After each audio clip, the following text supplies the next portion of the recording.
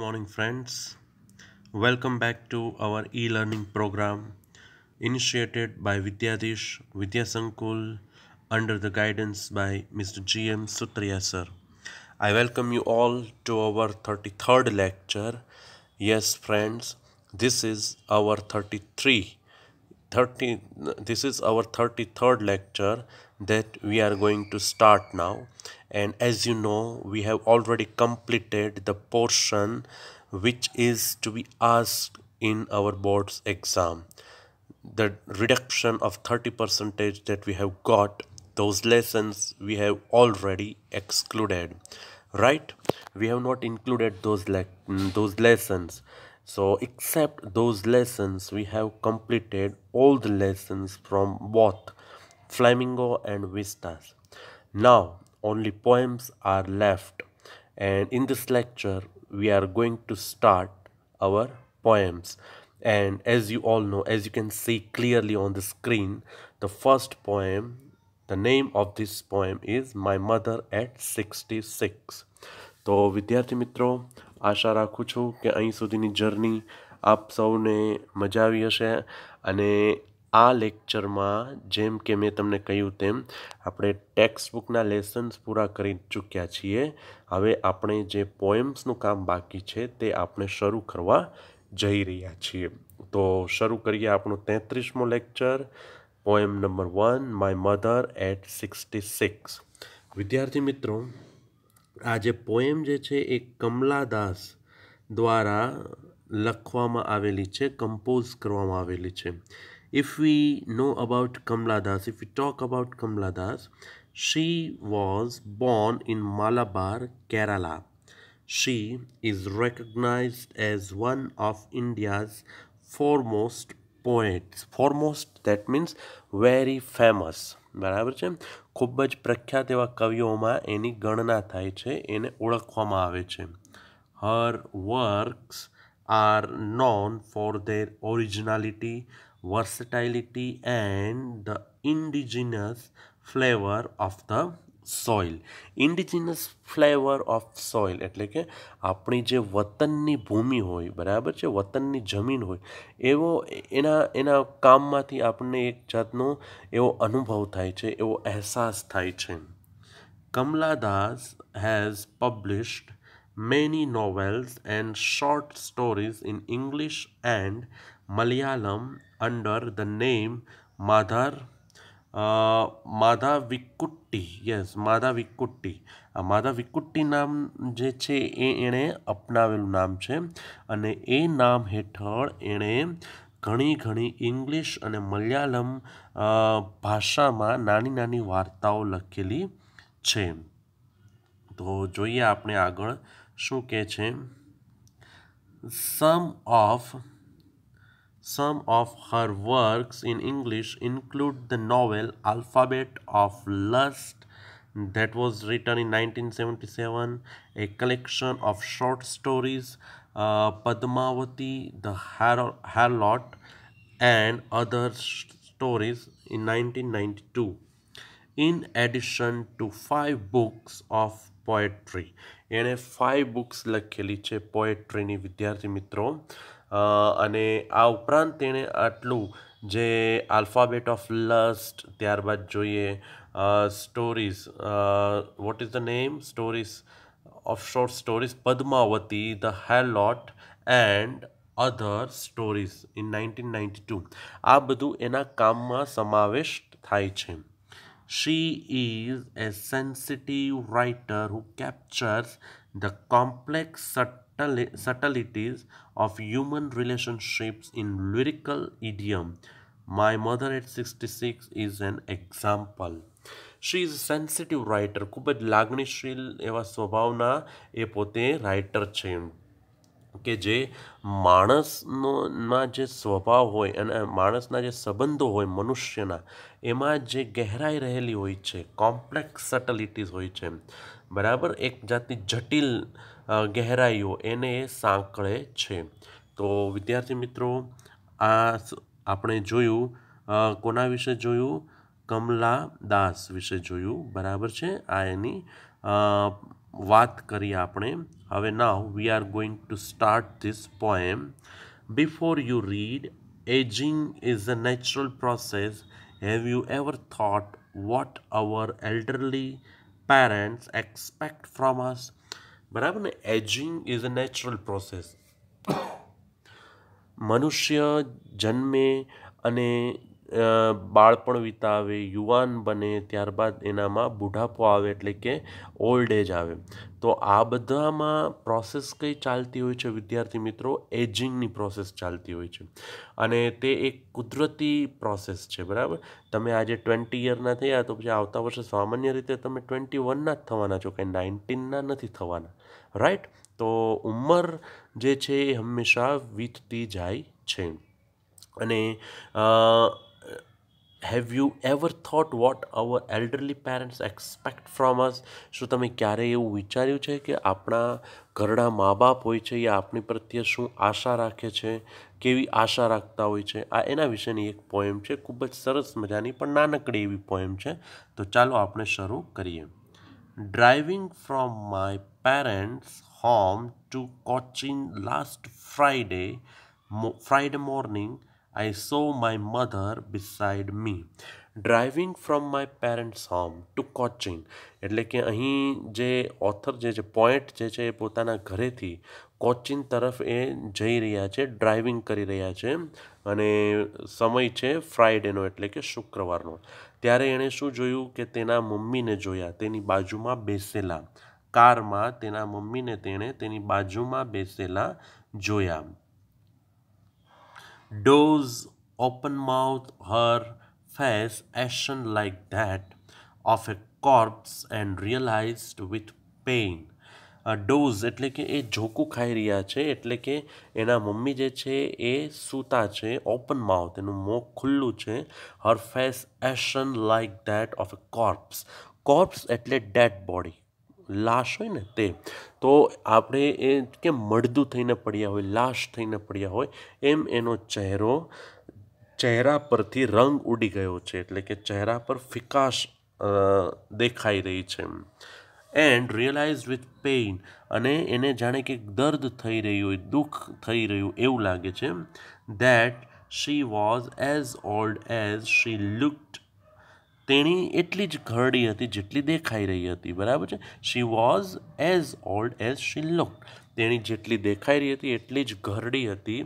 But soon put that thought અવે. પણ તરત જ પછી મેં એ વિચાર બાજુ પર મૂકી દીધો. And looked out at young trees સ્પ્રિન્ટિંગ, the merry children spilling out of their homes, but after the airport security check, standing a few yards. પછી આજે વિચાર આવી રહ્યો હતો મારા દિમાગમાં. એ પોઈન્ટ શું કહે છે વિદ્યાર્થી મિત્રો? કે મેં એ બાજુ પર મૂકી દીધો. પછી મેં શું જોયું? ટ્રીઝ સ્પ્રિન્ટિંગ. સ્પ્રિન્ટિંગ એટલે અહીં આપણને આપેલું હશે વિદ્યાર્થી મિત્રો, આપણે જોઈએ સ્પ્રિન્ટિંગ. અહીંયા નીચે આપણને એનો અર્થ આપેલો છે. સ્પ્રિન્ટિંગ એટલે કે short, you can see over here, short fast race, running. બરાબર છે? આપણે કેમ ક્યાંય માનો કે કારમાં જતા હોય અથવા ટ્રેનમાં જતા હોય તો ઓલા જે વૃક્ષો બધા ટ્રીઝ જે છે, આપણે જેમ આગળ જતા જઈએ એમ ટ્રીઝ જે છે પાછળ જતા જાય ને, આ એ રીતને ટ્રીઝ સ્પ્રિન્ટિંગ કરી રહ્યા છે. The Mary children spilling out of their homes. અને ખુશ મિજાજના જે બાળકો જે છે, આનંદિત બાળકો, એ પોતાના ઘરની બહાર દોડી રહ્યા છે, ટોળે મળી રહ્યા છે. But after the airport security check, standing a few યાર્ડ્સ. જો આજે વૃક્ષો પાછળ જઈ રહ્યા છે, પછી બાળકો પોતાના ઘરેથી બહાર નીકળીને શેરીમાં મળી રહ્યા છે, ટોળે વળી રહ્યા છે.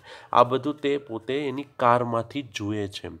અને પછી એરપોર્ટનું દ્રશ્ય આવી જાય છે, એટલે કે એરપોર્ટમાં જે સિક્યુરિટી ચેક હોય ત્યાં આગળ જે ચેકિંગ આવે એ પૂરું કર્યા પછી સ્ટેન્ડિંગ અ ફ્યુ યાર્ડ્સ એટલે કે થોડાક યાર્ડના અંતરે ઊભા ફ્યુ યાર્ડ્સ અવે એટલે કે થોડાક યાર્ડના અંતરે ઊભા આઈ looked again at her van પેલ, વેન એટલે કલરલેસ, બરાબર છે, એટલે કે ચહેરો ફિક્કો પડી ગયો હોય. તો મેં તેણીના એક ફિક્કા કલર વગરના ચહેરા સામે જોયું as a late winters moon and felt that old familiar એક. ઓલું કેમ શિયાળામાં કેમ ચંદ્ર હોય ચાંદ, બરાબર છે, એ કેવો નબળો પડી જાય એની જેમ. And felt that old familiar એક, ઓલા મધરને કેમ દર વખતે આમ દુઃખ થતું હોય, કષ્ટ પડતું હોય, તકલીફ થતી હોય એની દીકરીને જતા જોઈને. તો એવું જ મને દુઃખ લાગ્યું. My childhood fear, but all I said was C you soon Amma. All I did was smile and smile and smile. તો અહીંયા પોએમ પૂરી થાય છે વિદ્યાર્થી મિત્રો. ખૂબ જ નાનકડી એવી આ પોએમ છે કે મારો જે નાનપણનો જે ડર હતો, બરાબર છે, હું એને થોડાક યાર્ડથી દૂરથી જોતો હતો, એના ચહેરા પર જે દુઃખની લાગણી હતી એ પણ હું અનુભવી શકતી હતી. અને હું માત્ર પછી એટલું જ બોલી કે સી યુ સૂન અમ્મા, આપણે ફરી પાછા જલ્દી મળીશું અમ્મા, એમ કરીને એ પોતે જતા રહે છે. તો વિદ્યાર્થી મિત્રો, ખૂબ જ નાનકડી એવી પોએમ હતી આ, અને આશા રાખું છું કે you all have understood this poem very well, બરાબર છે. અને એક આ નોટિસ કરવાની છે આમાં કે notice that the hall poem is in a single sentence. એક જ સેન્ટેન્સમાં છે જો પોએમ, એ આપણે જોઈ ગયા ને, એક જ સેન્ટેન્સનું આપણે ટ્રાન્સલેશન સમજવાની કોશિશ કરી, પંક્ચુએટેડ બાય કોમાસ, બરાબર છે. એટલે તમે જુઓ આ આખી જે પોએમ જે છે એ એક જ સેન્ટેન્સની અંદર છે. It indicates a single thread of thought interspersed with observations of the real world around and the way these are connected to the main idea. These are connected to the main idea. કે એક આખા સેન્ટેન્સની અંદર poem દર્શાવેલી છે વિદ્યાર્થી મિત્રો, પણ એ પોએમની એ સેન્ટેન્સમાં પાછી જે બીજી બધી ક્રિયાઓ ચાલતી હોય છે એ ઓબ્ઝર્વેશન સ્વરૂપે એ પણ દર્શાવેલું છે. જેમ કે ઓલા છોકરાઓ શેરીઓમાં આવે છે, પછી ટ્રીઝ જે છે એ દોડીને, મતલબ કે જેમ જેમ આ જે પોએટેસ છે આગળ જાય એમ ટ્રીઝ બધા પાછળ જતા જાય છે. તો આ બધું જ ઓબ્ઝર્વેશન પણ અહીં દર્શાવેલું છે. તો આ સાથે આપણે આ પોએમ પૂરી કરી રહ્યા છીએ. I hope you all have understood this poem. અને આની એક્સરસાઇઝ તમારે વાંચવાની છે અને ફેરબુકમાં લખવાની પણ છે.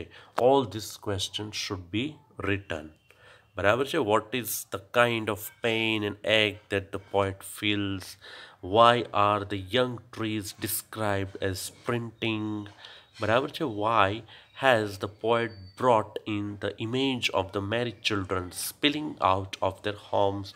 આ બધું જ તમારે, you can get everything from your reference book. You can take the support, you can take the help of your reference book, okay. So you can see a very little time it took to complete.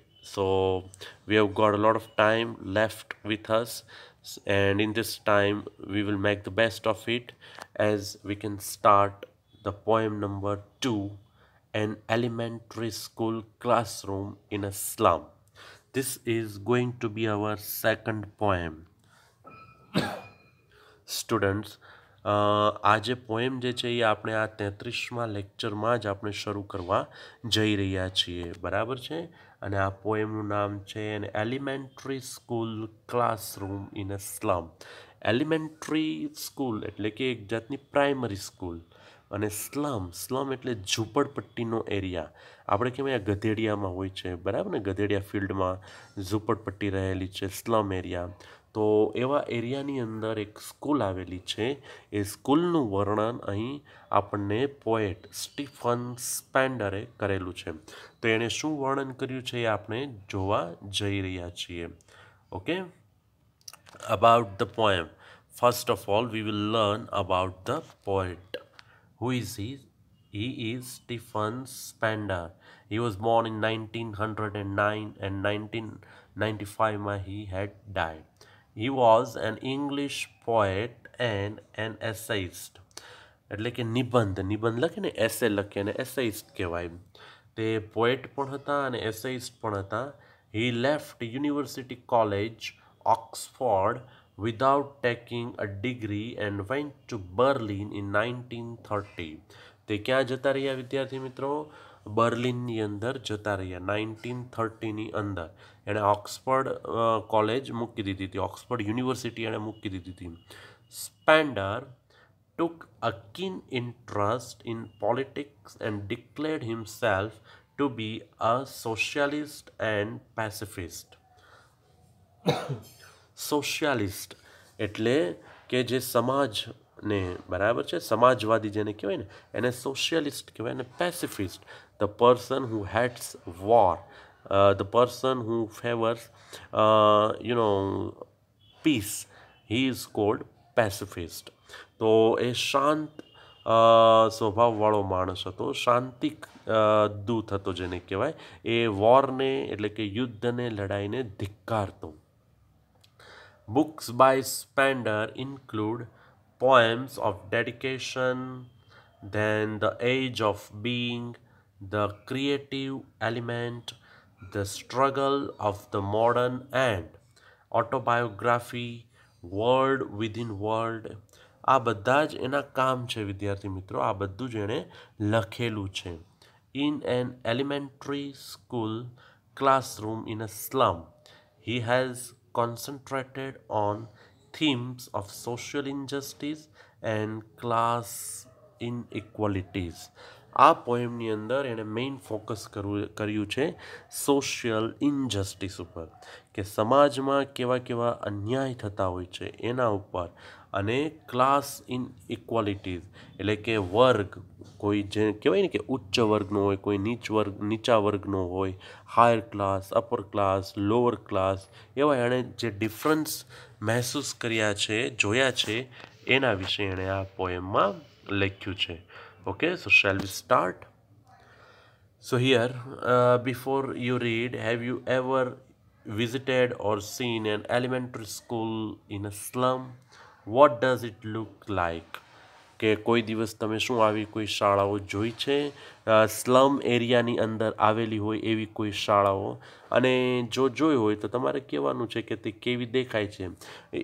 You are just two think whether you have ever visited such a school in your in slum area, and if yes, how was it looking like? That you have to imagine, that you have to think over. Okay. Far, far from gusty waves, these children's faces, like rootless weeds, the hair torn round their pallor. Far, far from gusty waves. હવે આ જે બાળકો, this children's faces એટલે કે આ બાળકોના જે ચહેરાઓ જે છે વિદ્યાર્થી મિત્રો, એ ફાર ફાર ફ્રોમ ગસ્ટી વેવ્સ એટલે કે એક પવનની અંદર કેમ એક એવો ઉત્સાહ રહેલો, એક એવી ઝડપ રહેલી હોય, એક એવો જેને કહેવાય ને એક ભાવ રહેલો, એવો ભાવ આ બાળકોના ચહેરા ઉપર છે નહીં. તે બાળકોના ચહેરા કેવા છે?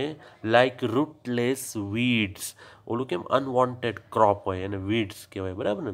એના બાળકોના ચહેરા પર ઉદાસીનતા છે, એના ચહેરા ઉપરથી રંગ ઉડી ગયેલા છે. The hair ટોર્ન round there પેલોર. પેલોર means ઉદાસ ચહેરો, બરાબર? ઉદાસીનતા, રંગ વગરનો ચહેરો. તો એના જે વાળ પણ જે છે બાળકોના એ પણ તૂટેલા વાળ છે. The toll girl with her weight down હેડ. હવે એક ઊંચી છોકરી ને એ પણ કેવી છે? વેઇટ ડાઉન હેડ, એનું જે મસ્તક જે છે એ ઝૂકી ગયેલું છે. The paper સીમિંગ boy. હવે જો અહીંયા વિદ્યાર્થી મિત્રો લાઇક કે એઝનો ઉપયોગ નથી કર્યો કે ભાઈ ધ બોય લાઇક પેપર અથવા તો ધ બોય એઝ પેપર, બરાબર? સીધું આપણે આપી દીધું છે કે પેપર સીમિંગ બોય એટલે કે આ એક મેટાફોર છે. શું છે? મેટાફોર. કે સીધું પેપર સીમિંગ બોય, પેપર જેવો, કાગળ જેવો પાતળો દેખાતો છોકરો. With rates eyes, the સ્ટન્ટેડ unlucky hair of twisted bones. હવે અહીંયા શું કહે છે વિદ્યાર્થી મિત્રો? કે એનો જે વિકાસ જે છે એ અટકી ગયેલો છે. એક લાંબી એવી છોકરી, એનું મસ્તક જે છે એ ઝૂકી ગયેલું છે. ત્યારબાદ એક પાતળો એવો છોકરો, બરાબર, એનો વિકાસ અટકી ગયેલો છે. Unlucky hair of twisted bones. ઓલા જે એના એના માતા પિતા પણ કેવા છે, ખૂબ જ નબળા, ખૂબ જ દુબળા, ખૂબ જ પાતળા એવા એના મા બાપ છે. એના લોકોના એવા મા બાપના આ લોકો વારસદાર છે. રિસાઇટિંગ એ ફાધર્સ નાર્ડ ડિસીઝ. નાર્ડ ડિસીઝ એટલે એક જાતનો આવો રોગ છે કે એ લોકોનો વિકાસ ન થયો હોય, સ્ટન્ટેડ ગ્રોથ હોય, બોન્સનો પણ હોય, સામાજિક રીતે પણ હોય, આર્થિક રીતે પણ હોય. તો એવા જે પિતા જે છે, એવા એના રોગ, એને એ લોકો શું કરી રહ્યા છે? રિસાઇટ કરી રહ્યા છે. એટલે કે અહીંયા એમ કહી શકાય કે એ લોકોના રોગ આ લોકોમાં પણ આવ્યા છે, આ બાળકોમાં પણ આવ્યા છે. His lesson from his desk. બરાબર. હવે એની જે લેસન મળે છે એ આ જ બધું છે. At back of the dim class one અનનોટેડ sweet and young, his ice live in a dream of સ્ક્વિરલ્સ game in tree room other than this. હવે અહીં એક છોકરાની એવી વાત કરવામાં આવી છે કે એને જે લેસન જે છે, ડેસ્ક એનું ઉપર એનું જે લેસન છે એમાં એનું ધ્યાન નથી. જુઓ, at back of the dim class. Dim class એટલે કે જ્યાં સૂર્યપ્રકાશ પૂરતો નથી, એવા ઝાંખા ક્લાસના છેલ્લે, અંતે, વન અનનોટેડ. અનનોટેડ છે એટલે કે કોઈ નોટ નથી કરતો, એ કોઈ એની નોંધ નથી લેતું. Sweet and young, his ice live in a dream. એની જે આંખો જે છે એ સ્વપ્નાઓ જોઈ રહી છે. અને એ શું જોઈ રહ્યા છે? એમાં ઓફ સ્ક્વિરલ્સ ગેમ, એમાં એ ખિસકોલીની ગેમો રમી રહ્યા છે. ઇન ટ્રી રૂમ, વૃક્ષો જે હોય, ઘડીક વાર એનું મન ત્યાં જાય છે. અધર ધેન ધીસ, આ બધું કરતાં, આ બધી વસ્તુમાં અભ્યાસ કરતાં આ બધી વસ્તુમાં એનું માઇન્ડ પરોવાયેલું છે. On સાઉર cream walls ડોનેશન્સ. હવે અહીં ડોનેશન્સની વાત કરવામાં આવી છે. જો, સૌર ક્રીમ વોલ્સ એટલે કે દિવાલ પણ કેવી છે વિદ્યાર્થી મિત્રો? દિવાલ પરના જે કલર જે છે ને એ પણ બરાબર નથી, એ પણ ઝાંખા થઈ ગયેલા હોય એવું લાગે છે. અને ડોનેશન્સ, જે લોકોએ આ સ્કૂલને જે દાનમાં આપ્યું હોય, બરાબર, એ દેખાઈ રહ્યું છે. હવે દાનમાં શું આપ્યું છે વિદ્યાર્થી મિત્રો એ જોઈએ. શેક્સપિયર્સ હેડ, એક શેક્સપિયરનું માથું, ચિત્ર એવું આપ્યું છે. એ કેવું છે? જાણે કે ક્લાઉડલેસ એટ ડોન. ઓલું કેમ સવારે સૂર્યપ્રકાશ, તમને ખ્યાલ હોય તો આકાશમાં વાદળા ન દેખાય, એવા પ્રકારનું જે આકાશ હોય એને કહેવાય ક્લાઉડલેસ at Don. Civilise dome riding all cities. એનું મસ્તક જો, શેક્સપિયર્સનું હેડ આવું છે કે સિવિલાઇઝડ ડોમ રાઇડિંગ ઓલ સિટીઝ. ઓલું સૂર્યપ્રકાશ જે અડધો હોય ને, ડોમ પ્રકારનો હોય, ડોમ શેપ હોય એનો, બરાબર. આખો હોય તો રાઉન્ડ શેપ થઈ જાય, પણ અડધો હોય તો ડોમ આકારનો જે સૂર્યપ્રકાશ હોય, એમ આ શેક્સપિયરના માથા પર કોઈ વાળ નથી. એટલે કે એના આગળના ભાગમાં સાવ, he is very bald, he has got bald on the front side of his હેડ, એવું દર્શાવે છે. બેલ્ડ, ફ્લોરી, ટાયરલોસ. આ શું છે? ટાયરોલેસ વેલી. ટાયરોલેસ વેલી એક જાતની ઓસ્ટ્રેલિયાની અંદર જોવા મળતી આ વેલી છે. તો એનું પણ ચિત્ર આપેલું છે. જો, આ બધી વસ્તુ એને ડોનેશનમાં મળેલી છે. એક શેક્સપિયરનું હેડ, પછી ફ્લાવરી ટાયરોલિસ વેલી, પછી open handed map અવોર્ડિંગ the world it's world. Open handed map. Open handed map એટલે કે જે ખુલ્લા હાથવાળો નકશો, કે એ નકશાની અંદર એ લોકોને એક પોતાની જ દુનિયા જોવા મળે. એટલે કે એની, આ લોકોની જે દુનિયા છે એની કરતાં એક અલગ જ દુનિયા, જે બહારની દુનિયા છે એ જોવા મળે, એવો ઓપન હેન્ડેડ મેપ આપેલો છે. And yet four this children this Windows not this map, there world wear all there futures painted with a fog. પણ આ બાળકો માટે તો શું છે કે આ નકશો નહીં, પરંતુ આ બારીઓ, બરાબર, એ બારીની બહાર જે દેખાય છે એ જ એની દુનિયા છે. એના માટે તો એ જ એક જાણે કે પેઇન્ટ કરેલી દુનિયા છે. નકશાની અંદર તો ઘણા ઘણા શહેરો સિટીઓ જોવા મળે છે, પણ એ એના માટે દુનિયા છે નહીં. I hope you guys are getting me. See, here we have been given the picture of this, slum area, the primary school, right? Now let us see what is there. A narrow street sealed in with a lead sky, far, far from rivers, caps, and stars of words. A narrow street, હા, એ લોકોની માટે તો કેવી છે, એક નાનકડી એવી સાંકડી એવી શેરી હોય છે કે જે સીલ થયેલી છે, ફાર ફાર ફ્રોમ રિવર્સ, કે નદીઓ, પછી કેપ્સ, ઓલો નદી અને એનો આગળ સાંકડો જે ભાગ હોય ને કેપ્સ કહેવાય. નેરો સ્ટ્રાઇપ, રાઈટ, નેરો પેચ, તો એ કેપ્સ કહેવાય. એન્ડ સ્ટાર્સ ઓફ વર્ડ્સ, એ બધાથી દૂર આ લોકોની દુનિયા છે. Surely, Shakespeare is wicked, the map a bad example, with sheep and sun and love tempting them to steal for lives that slyly turn in their cramped halls. From fog to endless right, endless, from fog to endless night. બરાબર છે.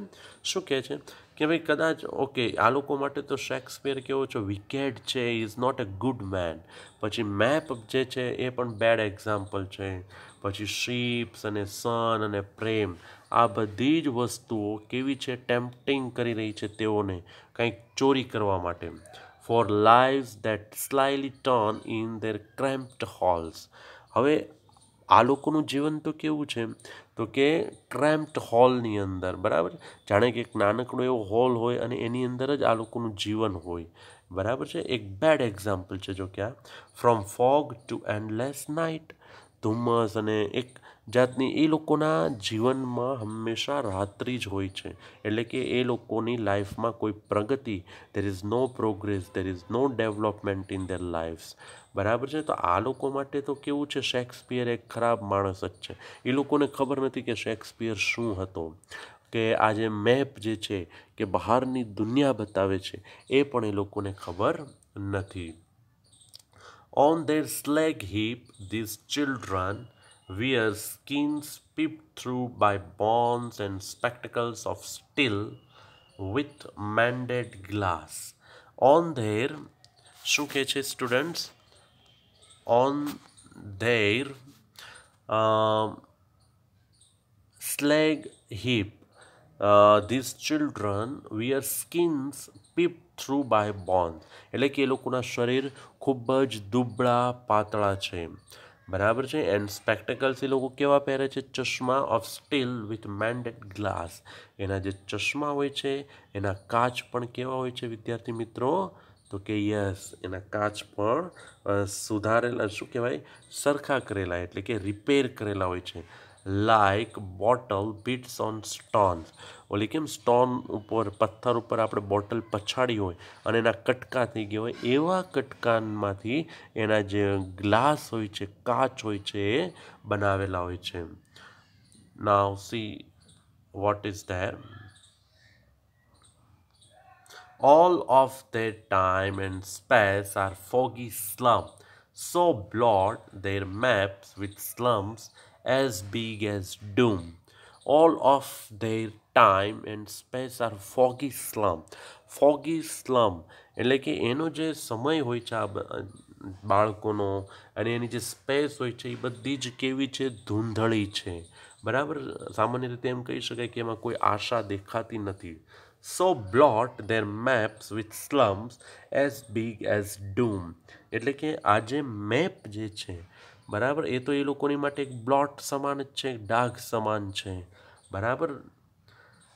Unless governor, inspector, visitor, this map becomes their window, and these windows that shut upon their lives like catacombs.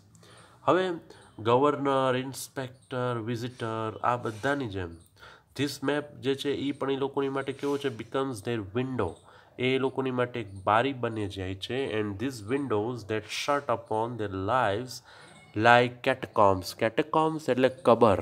કબ્રસ્તાનની અંદર કેમ કબ્ર હોય એ રીતે કે આ જે બારી જે છે એક એ લોકોની માટે કબ્ર સમાન છે. એટલે કે બારીની બહાર જે કાંઈ એ લોકો માટે છે નહીં. એ લોકોની દુનિયા સાવ નિર્જન છે. Break open teal they break the town. અહીં પોએટ એક જાતની એવી શિખામણ પણ આપે છે કે ભાઈ તમે આ બધી દિવાલ તોડી નાખો, બરાબર છે. એ આ પ્રકારનું ટાઉન જે છે એને તોડી પાડે ત્યાં સુધી તમે આ તમામ દિવાલ તોડી પાડો બધા. અને શું કરવાનું કહે છે, and show the children two green fields. અને બાળકો બધાય ક્યાં આવી જાઓ, ગ્રીન ફિલ્ડ્સમાં આવી જાઓ, લીલાછમ ખેતરોમાં આવી જાઓ. And make there world run Azure on gold સેન્ડ્સ. એક રન અઝ્યુર એટલે એક જાતનું વન્ડરફુલ વર્લ્ડ. એનું આ એઝ્યુર એટલે બ્લુ કલર બતાવે છે અને એ ખૂબ જ સુખની નિશાની બતાવે છે. તો એને એવી રીતે બાળકોને તમે ગ્રીન ફિલ્ડ્સ ઉપર ચાલવા દો, એને એની પોતાની દુનિયા ગોલ્ડ સેન્ડ્સ પર બનાવવા દો. And let there ટંગ્સ run naked into books, the white and green leaves open history, theirs whose language is the sun. આ છેલ્લી લાઈન અલગ છે કે history theirs whose language is the sun. એટલે એ લોકો જ ઇતિહાસ બનાવી શકે છે કે જેઓની ભાષા સૂર્ય હોય છે. એટલે કે જે સૂર્યની જેમ મુક્ત હોય છે, સૂર્યની જેમ પ્રકાશિત થતા હોય છે, એ લોકો જ ઇતિહાસ બનાવી શકે છે. તો આવી કંઈક આ પોએમ હતી વિદ્યાર્થી મિત્રો. આશા રાખું છું કે આપને આ પોએમ સમજાણી હશે અને ખૂબ જ એવી સહેલી એવી પોએમ છે જો કે, બરાબર છે વિદ્યાર્થી મિત્રો. તો અહીં તમે જોઈ શકો છો, અહીં આપણને એના મિનિંગ્સ આપેલા છે. કેટેકોમ્સ, એ long underground gallery with excavations in its sides for tombs. That means એક જાતનું કબ્ર જેવું, બરાબર છે વિદ્યાર્થી મિત્રો. તો આ લેક્ચરની અંદર આપણે 2 પોએમ પૂરી કરવાનો આપણે ટાર્ગેટ રાખીએ છીએ, બરાબર છે. અને આ જે એક્સરસાઇઝ તમને જે દેખાઈ રહી છે એ તમારે એક્સરસાઇઝ તમારી ફેરબુકમાં લખવાની છે. અને આ માટે તમે you can take the help of reference book also, right. અને આમાં શું કહે છે આપણને કે ભાઈ નોટિસ કરવાનું કહે છે કે how the poet પિક્ચરાઇઝિસ the condition of the slum children. Picturise કેવી રીતે કર્યું છે એણે, આપણને સ્લમ એરિયાના જે બાળકો જે છે એને કેવી રીતે એણે દર્શાવ્યા છે એની ઉપર આપણે અહીં ફોકસ કરવાનું છે. પછી notice the contrasting images in the poem. For example, a narrow street sailed in with a lead sky, પછી far far from rivers, caps and stars of words. આવા શબ્દોનું આપણે શું કરવાનું છે વિદ્યાર્થી મિત્રો, નોટિસ કરવાની છે. અને હવે લગભગ ત્રીજી પોએમ શરૂ થશે, પણ એ આપણે આ લેક્ચરની અંદર કરવા જઈ રહ્યા નથી. That we will learn in 34th lecture, બરાબર છે. તો એક સાથે આપણે 3 કે 4 પોએમ નથી કરવી, 2 પોએમ રાખીએ છીએ, બરાબર છે. અને કદાચ એવું બની શકે કે આની પછીના લેક્ચરમાં આપણે 3 પોએમ પૂરી કરી શકીએ, બરાબર છે. પૂરી કરી શકીએ 3 પોએમ, 3, 4 અને 5, બરાબર. જેવું આપણને અનુકૂળતા રહેશે એવી રીતે આપણે કરીશું. પણ આ લેક્ચરની અંદર હવે આપણે આગળ કરવા જઈ રહ્યા નથી. તો વિદ્યાર્થી મિત્રો, again I remind you, in this lecture we have completed 2 poems. The first is My Mother at 60. What is the name of the poem? My Mother at, yes, My Mother at 60, sorry, right? 66. My Mother at 66. આ પોએમની અંદર કમલાદાસે મધરને કેવી લાગણી થતી હોય છે, mother ખાસ કરીને elderly parents બાળકો માટે શું ચિંતા કરતા હોય છે એના વિશે વર્ણન કર્યું છે. અને એ એની જે કહેવાય ને આપણે એના જે ઓટમ યર્સ દરમિયાન એ લોકો કેવા દેખાતા હોય છે એના વિશે વાત કરી છે કે ભાઈ ચહેરો સાવ ઉતરી ગયો છે, બરાબર છે, ઉદાસ દેખાઈ રહ્યા છે, થાકેલા દેખાઈ રહ્યા છે. તો આવી આપણે આ પોએમની અંદર કંઈક વાત કરેલી. ઓકે. અને સેકન્ડ પોએમ બરાબર છે, the elementary school classroom in a slum, એ આપણે જોઈતી. એની અંદર બાળકો, એલિમેન્ટરી સ્કૂલના બાળકો જે છે એ બધા કેવા હોય છે, એના માટે દુનિયા શું છે, બરાબર છે. એલિમેન્ટરી સ્કૂલ ક્લાસરૂમનું આપણને એટ ધ બિલો આપણને we have been given the picture, you can also look at that picture, બરાબર. તો એ આપણને અહીં આપ્યું છે. એ બાળકો માટે શું દુનિયા શું છે, બહારની દુનિયામાં શું ચાલી રહ્યું છે, એ એ લોકોને ખબર નથી પડતી હોતી. એના માટે તો ક્લાસરૂમની અંદર ગંદી દિવાલો હોય છે, બારી જ્યારે બંધ થાય તો જાણે કે એનું આખું જીવન સ્ટોપ થઈ જતું હોય છે. એવી કંઈક અહીં વાતો કરેલી છે. તો વિદ્યાર્થી મિત્રો, આશા રાખું છું કે આ બંને પોએમ આપણને તમને લોકોને સમજાઈ ગઈ હશે. Again I remind you two repeat this poem, બરાબર છે, વન મોર ટાઈમ. અને એની જે એક્સરસાઇઝ જે છે એ કરવાનું ભૂલવાનું નથી. સો નાવ we will meet in next lecture. Till then, it's time to say you good bye. Thank you.